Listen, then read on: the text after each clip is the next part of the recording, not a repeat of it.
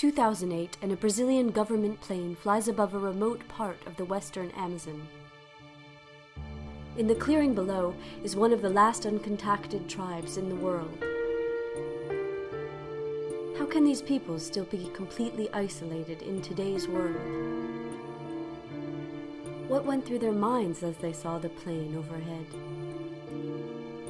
And what would have happened if the plane had landed?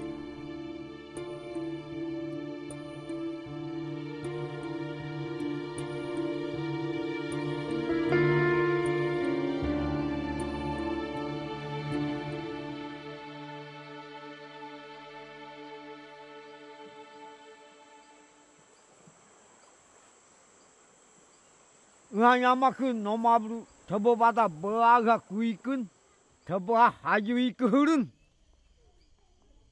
Nyanomau tebah nakal hurun. For the Yanomami of the northern Amazon, one of their first contacts was with outsiders searching for gold on their land. Hehu abari kuham. Te masita kabataha tablarihen. Buha dore keikutun. Masita kabataha tablarihen. Uhutaha. Nyamak sawara moaswaran. Komi nyamak nomaran. Tabashan obisi wadi mama ki naba ethan tabashan komi huri na mam. Kama yami yanoma pada berada duesa yanoma an moni obisi bashan nomadalom.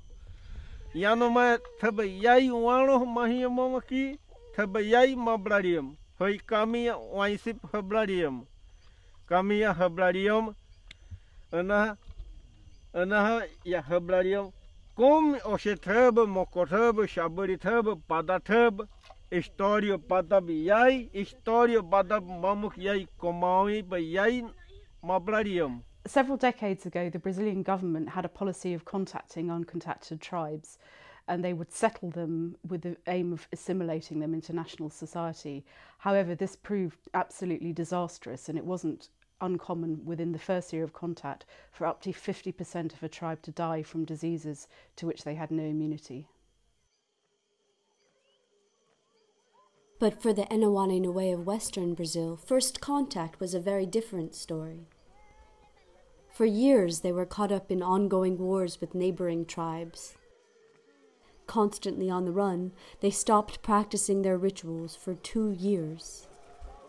Mau terikwa ere era kunya nyuti to hit dia sha hit hata ere ina wana atona ha kutala tawene hata balse wayuni balse hata wayuni kita ere hata une kota kale nyuti ni wa nyuti ere na. In 1974, when they first made contact, the Enowane numbered just 97. Today, they are more than 500. But with contact has come many problems.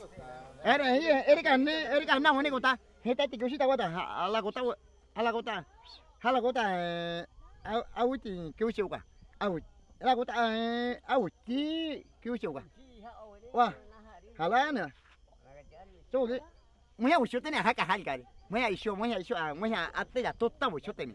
Ushishana nene. Ushukashana.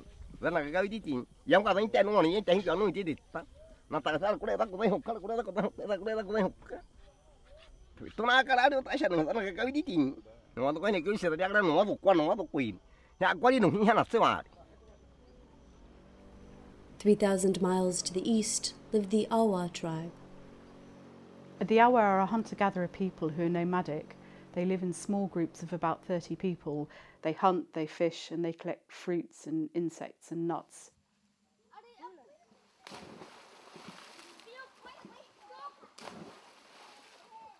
There are a number of uncontacted Awa. Most of them don't live in a protected area. They're in very small, fragile groups, and they are incredibly under threat today.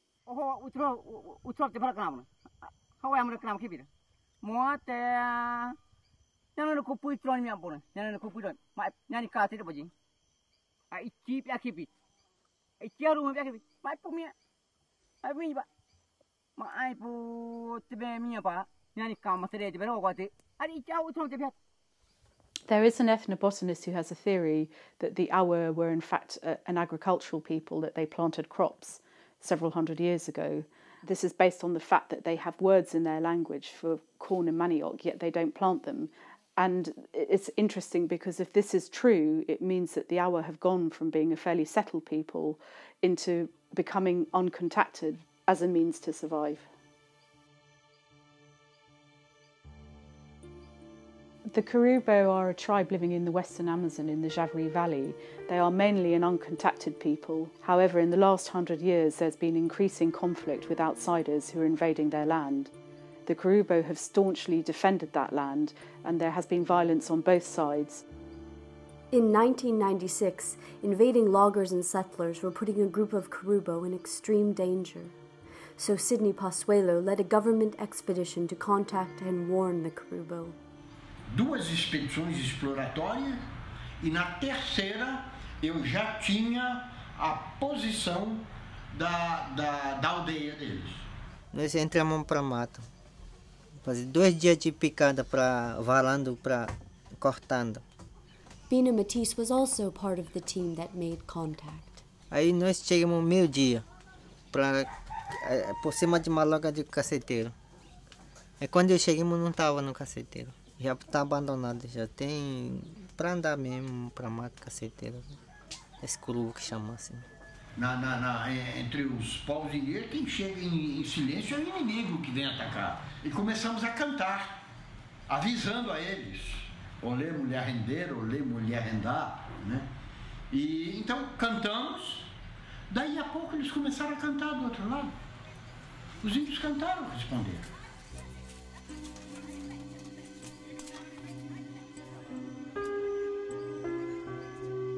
This rare footage is one of the only moments of first contact ever to be caught on film.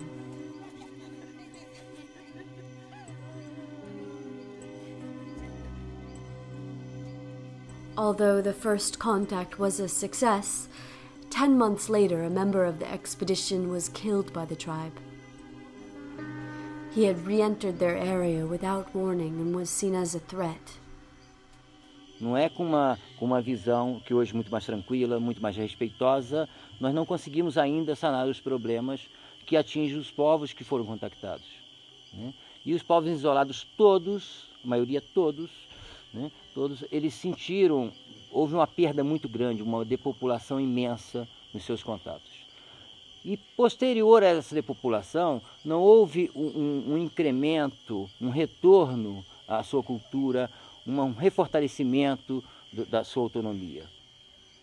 Não queria traman, nem até taui que eu matei que hama e bate bo bate jai comi nhano bo brau hiki oi tebo kuomam que já vai se kubradiam jaro